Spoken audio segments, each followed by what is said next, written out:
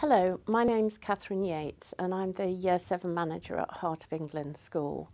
I've worked at this school now in fact, I'm just coming to the end of my 17th year here, so I think you'll take from that it's a nice place to work and it's a nice place for students to come as well. I've been in my current role for just over 5 years, and I have to say, working with Year 6s coming into our school and then carrying on helping them as they settle in, supporting them as they make that transition is my favourite job here. I'm at the moment, as I'm sure you're aware, in the process of contacting all the primary schools, speaking to the teachers to find out what we need to know about your children, and also having Teams meetings with the children such that they have that familiar face for when they join. I can explain some of the processes for when they come, but as I've said to them, they don't need to remember it all now. Everything will be gone through again when they come in September. And I've been able to answer the questions that they've had. So far, I've been in touch with 21 different schools and had the pleasure of speaking to over 190 students. I will carry on. I haven't spoken to everybody yet, but I will carry on next week and hopefully finish off all those meetings then. I've been able to explain to them really that our school is a lot like theirs. We have teachers, we have lessons, we have a behaviour policy, uniform, break times. There's lots of people for them to make friends with, and there's the support there if they need it. Obviously the differences are that they'll be moving around classrooms. I know some of them are worried about getting lost. I will be filming a short tour of the school, both for you and your children, to have a look at some of the key places, as I'm fully aware that some of you haven't been able to come into the school due to the restrictions over the last 18 months.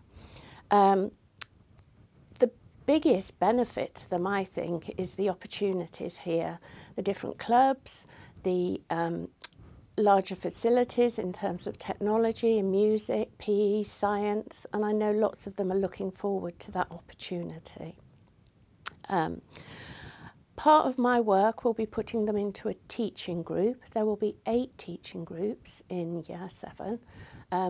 This year, the system will work such that the teaching group will also be their tutor group. So when they come in the morning, for example, if they are in teaching group P, they will also be in form group P, and they will have their tutor in the mornings who acts a little bit like their class teacher at primary. They are the first point of contact, both for the students and for you. So if you have any problems, please get in touch with the tutor. We'll be providing the information of who the tutor is later this term or right at the start of next term, and you'll have the opportunity to meet that tutor so you can start building that relationship, such that if you have any issues or if your child has any issues, you've got a person to contact straight away.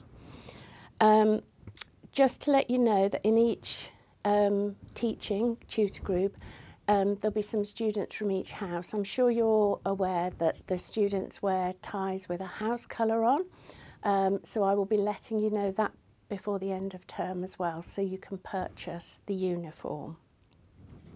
One thing I did want to mention was next year the languages that will be studied are either French or German.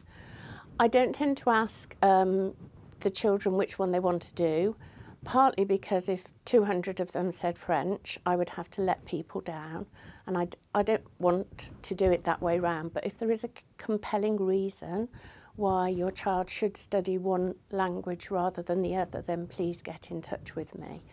So now I wanted to talk about a few practicalities really. We will be sending out the handbook towards the end of next week, together with an admissions form. That's the key detail we need: who to contact, whether there's any medical issues, and there's space on that form to put down anything else that you think we should know before your child joins us. I've heard from some of you via email or phone call, and I'm happy for you to carry on doing that, such that we have all the information we need to fully support your child when they join. So as I've been explaining to the children, Friday the 3rd of September will be their first day in school, and it will actually be their transition day as well.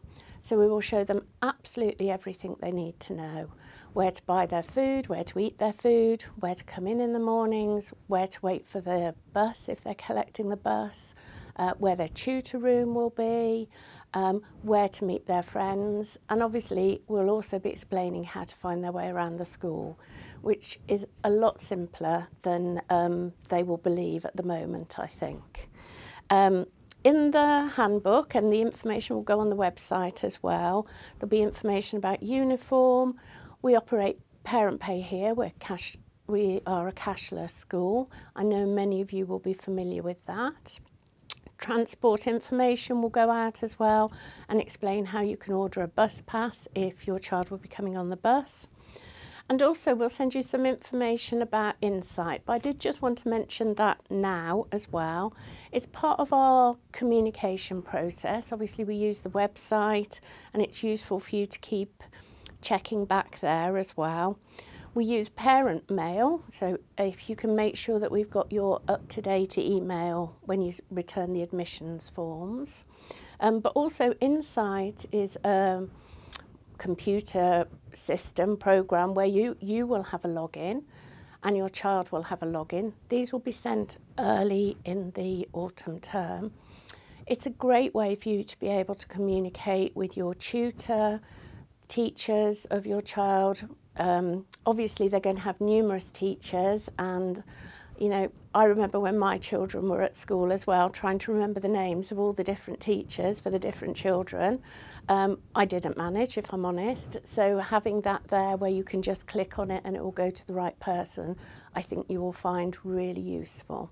Obviously you've got my contact details as well, but Insight as well, all homework goes on there for the children, and I've explained this to them such they don't have to worry about writing it down, wondering when it's due in. It's all there for them. And I've advised them to check Insight every night, see if they've got any homework, even if there's only a little bit, do it that night. Homework is very manageable for them, so long as they don't let it build up. It will help them to be organised, but I know you'll be supporting them with that as well. And I've also said pack your bag the night before, look at Insight, your timetable is on there, see what you need for the next day. My children are older now, but I have memories of searching for a history book when they're trying to get out of the house with a minute to go.